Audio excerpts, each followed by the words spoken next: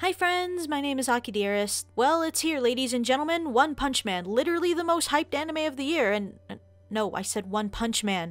Thank you. Has been a huge sigh of relief of anime of 2015. I won't sugarcoat it, people. 2015 was slow for anime. But now we have Saitama, a completely OP average man who teaches us the most important things about life, such as bargains, butt scratching, more than one punch man, the face of evil, and wait, what was this anime about again?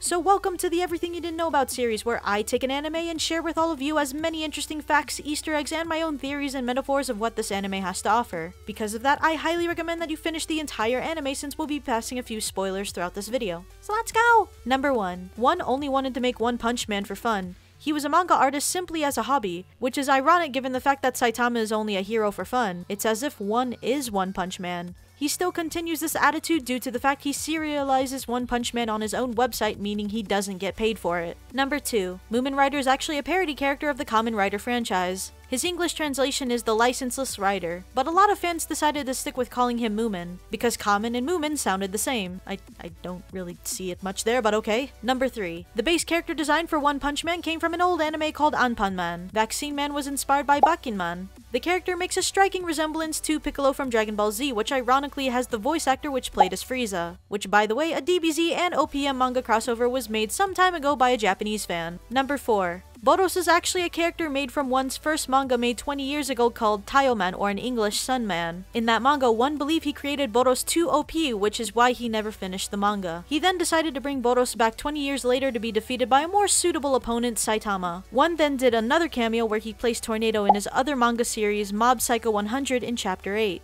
Number 5. In Chapter 44, Part 3, we catch a glimpse of Saitama reading that same manga of Taioman, which was the earliest manga that One created. Number 6. In episode 7, we see a quick Easter egg of Shinichi and Reiko from Parasite. Do you even Madhouse? Number 7. You'd think that with a successful anime like One Punch Man, Madhouse put hundreds of millions into their budget, but the reality is that the budget was actually on an average level after a tweet from the animation director confirmed this. The budget they were given for One Punch Man was the same as any other regular anime, which gives us the eye-opener that budget does not equal quality. Number 8.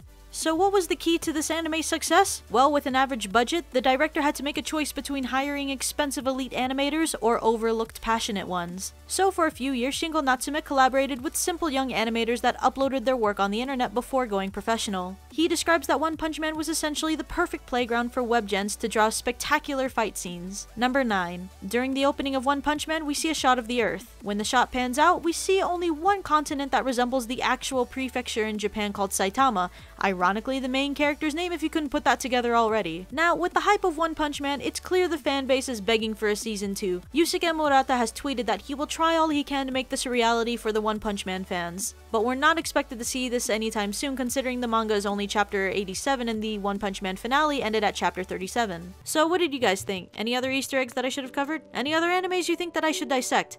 Leave a comment down below on your thoughts or suggestions for my next episode. Subscribe to my channel if you haven't yet for more anime content, and I will see you guys in the next video. Bye bye!